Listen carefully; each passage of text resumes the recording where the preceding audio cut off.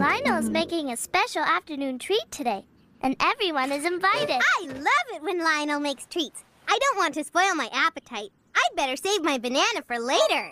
What banana? Oh, that banana over... What? The banana is gone! Where did it go? I didn't see anything. A mystery.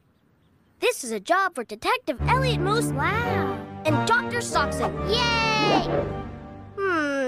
Dr. Soxon, where did you get the banana in the first place? Well, in the kitchen. Aha! Ah!